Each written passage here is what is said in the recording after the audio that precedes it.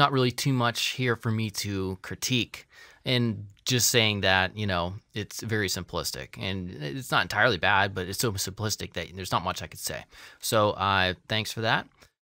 And this is the new setup. So I didn't have a picture with the desktop mic as I do now here shown beneath, but yeah, it sounds, as you can tell, much louder, much crisper, and just all around better. And that's based on the microphone position in relation to my mouth, essentially. So the desktop mic was always positioned to the left out of my view so I could see the monitor there in the middle.